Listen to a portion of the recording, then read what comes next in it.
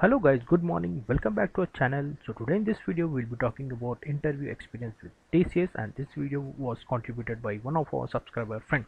And this video will definitely help people who are having interview with TCS, like who are a bit confused, like what topics to brush up before taking up an interview with TCS, or like to know like what kind of questions are being asked at TCS. So firstly, let us have a look at the email from our subscriber friend. My interview experience with TCS. Hello, this is Narendra, having 5.3 years of experience. I recently came across your channel and it is really helpful. Even I would like to add something here.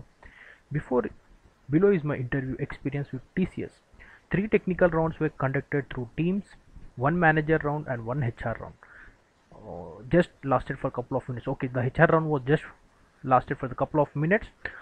Was offered a package of 18 lakhs per annum. Didn't join as I had some other good offer. So basically this is for the 5.3 years of candidate. The salary offer was 18 lakhs per annum. There were completely 5 rounds, we can say, like 3 were technical rounds, 1 manager and 1 HR round. So this is about the interview process with Tata TCS.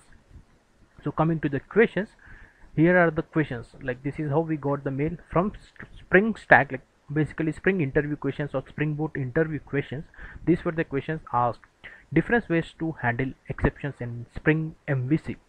Explain in deep discussion on dependency injection, like how the dependency injection happen, what are the different ways we can do that, what is IOC. These all questions might have been asked there. Explain benefits of Spring MVC over other MVC framework. So I have to list down all the advantages that we get using Spring MVC here. What is view resolvable pattern and how does it work? So I have to explain on this. And one more thing, the top 4 questions I believe are from Spring MVC. So if you haven't worked on this, there are chances that you may not encounter this because the candidate was having experience on Spring MVC. So he was asked on these questions. Then the next question is, what is scope in reference to Spring Bean? So basically we have to explain about the scope concept here. So what are the different scopes that are available, like what all different scopes can be applied on the bean. What is the root application context in Spring MVC, how it is loaded. Has to explain the entire process here. Explain how an incoming request map to controller and map to a method. Difference between a direct request param and path variable. Explain the process of creating Spring Boot application using Maven. In-depth discussion on different annotations that I have worked. So basically these are the questions that were from we are not aware like from which round these were asked, but the questions were segregated like Spring, so under the Spring section. So basically these were the questions that were covered as part of Spring and as well as Spring MVC, or you can say Spring Boot interview questions as well. So please brush up at the entire Spring framework. I would say like Spring MVC or Spring Boot, once if at all you are applying for a job at TCS. Want to grow in your role and earn a salary of 1 crore by the end of 5 years? And here is the golden opportunity for all those guys. There are couple of ways to do this. One is geographically shifting to another country and start earning there, which we basically call onsite, or we can join a product based company which is in the growth phase. I'll explain you why. A product based company that is there in the growth phase with the potential to grow is constantly looking to hire new team members and that can contribute and scale business overnight. The growth and success of the company determine the growth in responsibility, and such companies and such product based companies heavily compensate their employees for their contribute to their success. Now the biggest question is, how can we apply for those companies? There are couple of options here, like we can apply through Naukri, LinkedIn, or we can have a referral program. We can have like maybe we are having someone there and we are asking them to refer. But biggest challenge here is these type of companies which are there in their growth phase usually hire from tier 1 colleges, and many of us lack a degree from tier 1 college. So how to apply for those companies? So here is the platform that comes to our rescue, the platform that we are talking about from the last couple of months, that is Reliable by Unacademy. To apply for this type of product based companies through Reliable, simply register for one of the tests on front end or back end. You can use my coupon code to get 10% extra discount on the registration fee. Once you qualify for the test, you will get a beautiful profile created which companies will refer to and reach out to you for the interviews. and based upon your interest you can apply for either business development test, front end development test, or back end development test. And once you click on the view jobs based upon your interest, if you are a backend developer, just click on the details. So these are the product based companies which are in the growth phase and which can pay you more than 1 crore in next 5 years. You can see the already the packages what they are sharing, like cred is having 38, razor pay 24, 1mg 30. So earning a 1 crore salary is not an unreachable goal now. Many people with the passion and drive have already achieved similar success. Take your first step today. So this, don't miss this golden opportunity. Apply, register, take the test, crack the interview.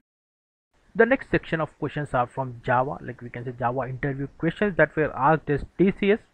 Explain about the memory management, like how the classes are created, how the like basically how the objects are maintained. Explain about solid principles and where have you applied in your application. So this is one of the mandatory interview questions, as we have said in many videos that we have to have a good grip on solid principles, and also have to explain like at what all places you have applied it in your application. Explain about internal working of concurrent hash map. So basically concurrent hash map works differently than hash map. It has segments. So I have to explain that. Lot of questions asked on multi-threading framework. So yes, there are few announcements in Java 8 future comparable interface, I think, that got introduced. A lot of people are asking questions on that, so you have to brush up that as well. Few programming questions based on streams. We'll send a separate mail. So basically the coding questions were not shared. He said me that he will send in a separate mail. Maybe there are big questions here, because when like my personal experience with TCS, there were approximately 4 coding rounds for me. That was also shared on this channel. So maybe when he was asked to write a lot of code, asked to write a program and create singleton class, lot of questions on it as well. Like basically there are few ways to break a singleton question. So singleton pattern, design pattern. So maybe the questions were on that, like how can we protect against that thing. Asked to write a program and create immutable class. Lot of questions had on it as well. So basically we have to create an immutable class, and if there are any add-on questions on it, it would be basically based on the cloning. If there are reference variable, how would you clone the object? Difference between string buffer and string builder. So this is a basic question, I believe, like what is the difference between string buffer and string builder. So these were the questions that were asked from the Java at TCS. So basically you can say Java interview questions that were asked at TCS. You can go through this, you can halt a video and you can go through these questions as well. So coming to the next section of questions, those are from Hibernate stack. So these are the questions, the very few questions I would say. So difference between JDBC and Hibernate. So if you have hands-on experience, or if you have mentioned that you know Hibernate, only then these questions would be asked, just for information, because a lot of people comment said I don't have experience on Hibernate, will they ask me? No, it's not like that. For an experienced candidate, 99.9% they will ask questions only if you have hands-on experience on that. So if you don't have hands-on experience, they won't ask you the questions. There are 1%, still there are 1% chances that people might ask you. So these are the questions. Difference between JDBC and Hibernate. Asked to explain about Hibernate architecture, how to deal with database deadlock situation, explain on first level and second level cache, explain about database sharding, questions on how to one-to-one, many-to-many mappings work. Maybe questions on how to, like one-to-one and many-to-many mappings, basically how we configure that thing. So these were the questions from Hibernate stack. So if you have hands-on experience, you can brush up on these type of questions before taking up an interview. So in the next section we will be talking about the questions from web services stack. So what is the difference between HTTP and HTTPS? Advantages of microservices over monolithic. Like other means I believe monolithic only. So what all advantages we get using microservices, like while converting the application from monolithic to application. And basically there might be a counter question as well, like explain about the disadvantages as well. What all things do you consider before creating a microservice application? So basically we are planning to have a different video on this question. So that is in the queue that will be posted very soon. There are a set of things that we need to consider before creating up a microservice application. So in that video we'll share it in deep. What is the best way to communicate between different services? It's differently depends upon the project architecture. You can use REST template, you can use v client, you can use web client. What is the best way to manage transaction when multiple service calls are involved? So again, this depends upon your requirement about your application, like where your application actually serves. So that based on that, this will be taken into consideration, like how to manage the transactions. Yeah. Ask me to design a sample application like Amazon. Just wanted to see my approach. Okay, so maybe what I can say, what we can say, like approach based question, we can say how, what is the approach towards a solution whenever we face a challenge. So based upon your approach, this plays a crucial role in your selections as well. So few questions on how to handle exceptions in microservices. There are different ways to handle. Again, it depends upon your application architecture how to handle the exceptions. So these were the questions, like technical questions, those were encountered in the 3 rounds. So in the next section it would be the questions from manager round. So these are very interesting manager round questions that you can encounter in any of your interviews. How do you keep yourself updated about the new trends in the in the industry or in the technology side? What all few things that are getting updated? So you have to prepare in advance of how to answer these questions. What's the most recent thing that you have learned? So you can say from any technical side, you can say like I have learned so and so technology. I'm trying to work on that thing. Give an example of a project you have worked on and the technologies involved. How did you make the choices? So basically it depends again on a lot of things. You have to work with architecture guys to finalize the technologies here. The next question is what all design patterns are you aware of? So have to answer about all the design patterns that you are aware of. So it is always best to prepare on this type of questions, like on design patterns. Basically this is a technical question, I would say, but was asked in manager round. What's the programming challenge you have came across recently? So I have to, that again depends upon the individual.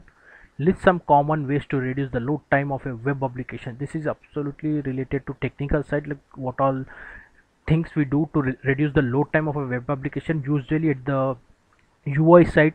So if you are a full stack developer, you should be aware of this. Even though he was a backend developer, it was asked to him.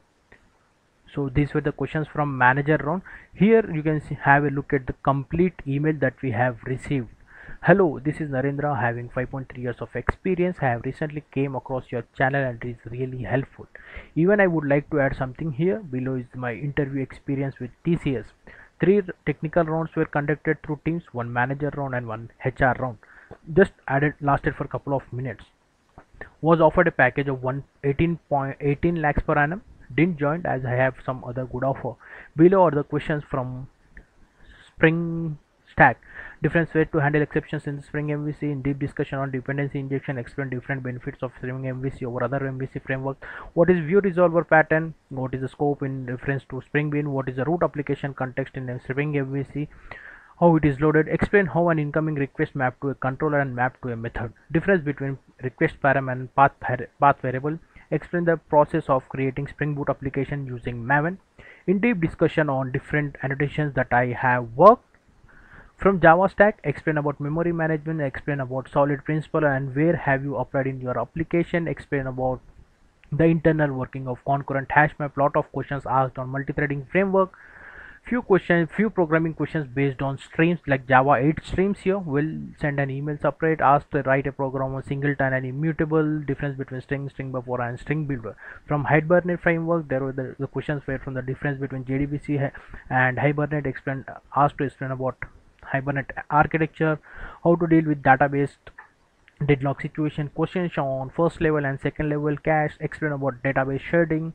Questions on how to one-to-one mapping, like basically the questions on one-to-one and many-to-many mappings. From web services, so what is the difference between HTTP and HTTPS, advantages of microservices over other, what all things do you consider before creating a microservice application, What is the best way to communicate between different services? Best way to manage transaction when multiple services are involved? Design a sample application like Amazon. Few questions on how to handle exceptions in microservices. From manager round, how do you keep yourself updated about the new trends in the technology? What's the most recent thing that you have done? Give an example of a project you have worked on and the technologies involved. How did you make the choices? What all design patterns are you aware of? What is the programming challenge you have came across recently? List some common ways to reduce load time of an application. Please hide my email. Regards Narendra. Please hide my identity. So this was the mail that we have received. This was a very long mail, to be honest. And if you are on a channel for the first time and wondering who are we and what we do, so basically we are a bunch of software engineers who attend interviews and share our real-time interview experiences through these videos. And apart from that, we also share our interview experience of the subscriber friends who share their interview experience with us, so that we share it on our channel, so that lot of like it reaches a bigger audience and bigger audience get the advantage of it.